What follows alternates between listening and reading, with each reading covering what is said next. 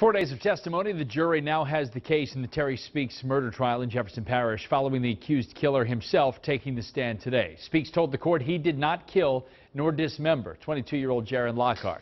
Now a jury will decide if he is innocent or guilty. WDSU reporter Andy Cunningham has been following this trial and is live in Gretna now with the very latest. Andy?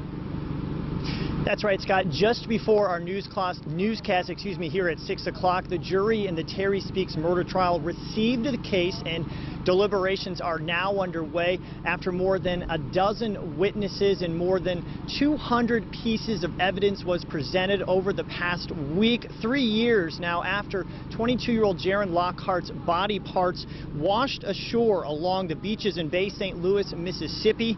While Speaks testified he and his then-girlfriend Margaret Sanchez had nothing to do with Lockhart's death, and his court-appointed lawyers argued there's no physical evidence linking them to the crime.